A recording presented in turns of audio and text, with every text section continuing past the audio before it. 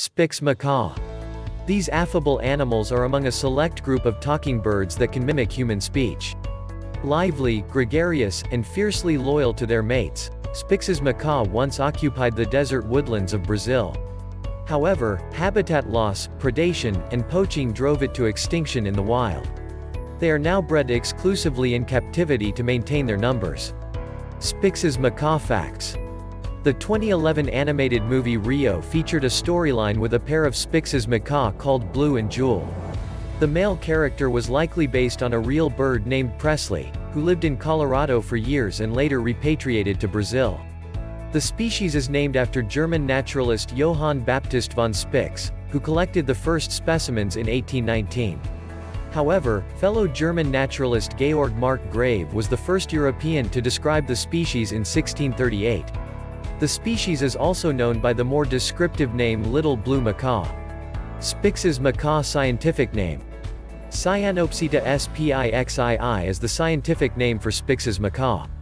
The name of the genus Cyanopsida derives from the Greek words kouanos, which means blue, and psittacos, which means parrot. As the name suggests, Spixs Macaw is a type of true parrot, a long-tailed, vibrantly colored New World bird. The species is the only known member of its genus.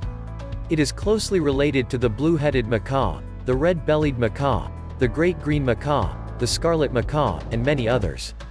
Spixs Macaw appearance and behavior. Spixs Macaw can be identified by its striking blue plumage. The exact color of the body varies from the brilliant turquoise blue along its breast and abdomen to the duller bluish-gray of the head. It also features gray skin, pale yellow eyes, and a black curved bill. From head to tail, an average member of the species measures around 22 inches. The elegant tail feathers are about as long as the rest of the body. This makes it slightly smaller than the typical macaw species. Males tend to be larger than females, but the sexes are otherwise similar in appearance. The raucous bird has an astonishing vocal range. In their natural habitat, macaws communicate with each other through screeches and squawking sounds. Some of their most common sounds include kra ark, that it makes during flight, and a wichaka sound for mating. Like many parrots, it has the remarkable ability to mimic human speech, which has made it a popular pet in the illegal bird trade. Because there were so few individuals left in the wild by the time scientists began studying them, a lot of information about the bird's natural behavior still rests on speculation. For example, the birds tend to cluster in pairs or family units, but it is believed that they may have once traveled in flocks of up to 15 individuals in the wild. They can be quite aggressive when they feel threatened, but they are mostly docile and shy around humans or strangers. Along with crows and ravens, parrots are considered to be some of the most intelligent birds on the earth. In studies, parrots have demonstrated the ability to observe, learn, and remember things around them.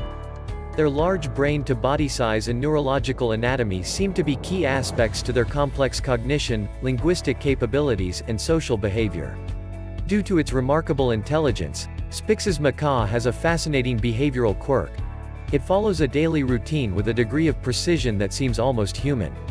Flight paths, hunting strategies, and bathing all seem to be planned out according to a daily schedule.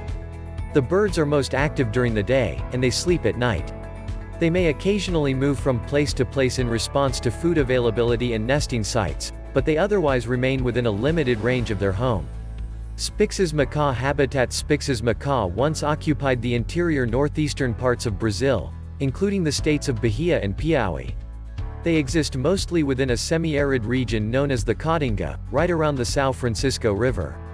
The Caatinga is an example of a gallery forest, which means most of the vegetation tends to congregate near the river, while the surrounding area contains only sparse vegetation. It is believed that in the wild Spixs Macaw preferred the caraibera trees for nesting, roosting, and foraging. The birds live in hollows and cavities along the crown of the tree. Extending 26 feet into the air, these trees grow along at regular intervals along the banks of the river and its tributaries. They are surrounded by thorn bush vegetation. This habitat is wholly unique to this particular area of Brazil. There are few places like it on Earth. Spixs Macaw diet. Spixs Macaw feasts on a selection of nuts, seeds, and fruits, along with small bits of tree bark and cactus meat, from various trees and cacti around its habitat. The beak is specifically adapted to crack open tough nuts.